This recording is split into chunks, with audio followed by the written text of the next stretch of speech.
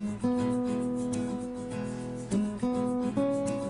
my name's MacMullen, and my business is on Main Street, or my office is on Main Street, although my business isn't. But I have lived off Main Street for 32 years, going on 33 actually. So it really is my neighborhood.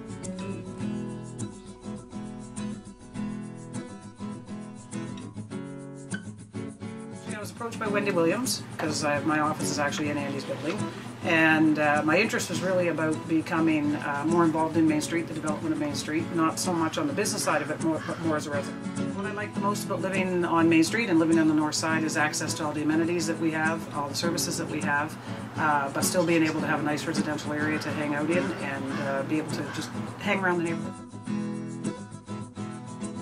The FN has helped me understand the importance of a business improvement area and the importance of thinking locally and being able to develop the businesses around us so that we can have economic development and growth.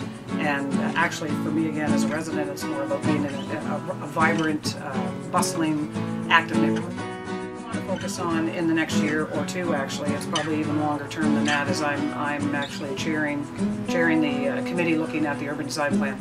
So again, coming at it from a residential point of view, it's important that we build an identity for Main Street that is welcoming, that is positive, that's vibrant, and takes into account both the business and the residential aspect of Main Street. We're surrounded by a residential area, and we do want to become the downtown of Fredericton North. So that's where my focus will be, is with the urban design plan.